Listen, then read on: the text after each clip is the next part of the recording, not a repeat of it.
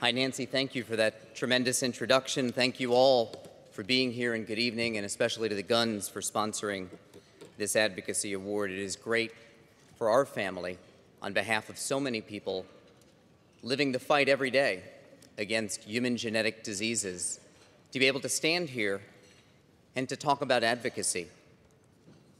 I had a chance this afternoon to speak to the board and key members of Research America, and to share some perspectives, and a number of years ago, to go out and to talk about research and the importance of research and development and innovation, and why America is such a critical hub for this.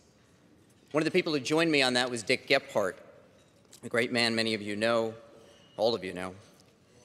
And Dick used to talk about this virtuous circle of research and development.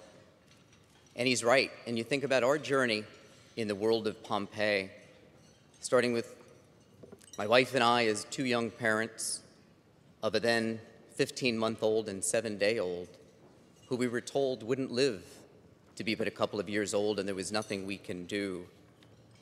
And we wanted, if nothing else, to just change the course to the extent that we could try of what we were told would happen to them with this dreaded neuromuscular disease. And without knowing it, we embarked into the world of medical science.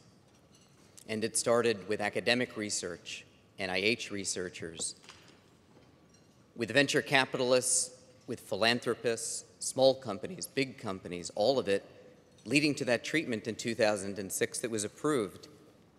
And it saved the kids' lives. And it improved the lives of many people living with Pompe disease. And I'm happy to say that Patrick celebrated his 15th birthday last Wednesday.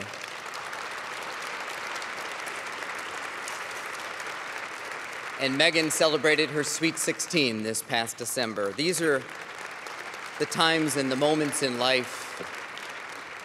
And even then, we've realized in the last few years, as is so often the case in medical research, it wasn't a cure. It's a treatment. It's a first step. And we've got to go back and do it again and again. And that's why your support tonight and the work Mary, John, and everybody in this universe of research here in America does is so critically important.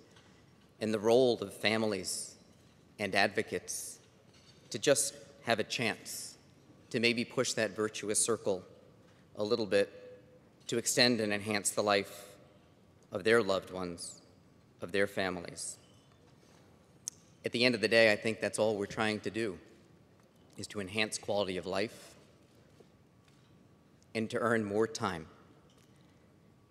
As Nancy indicated, the movie about our family was inspired by first a Wall Street Journal profile, and then a book, The Cure, by the Wall Street Journal Pulitzer Prize-winning author Gita Anand.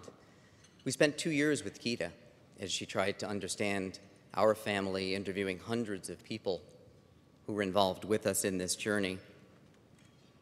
At the end of it, she learned much from our children, as we did.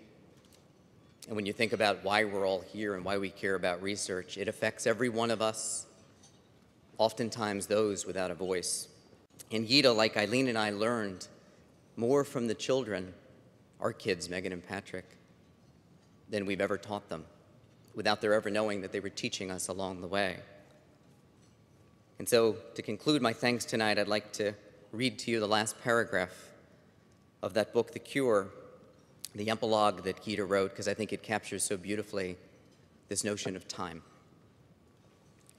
Gita wrote that as human beings, we are defined at our cores by how we respond to hardship.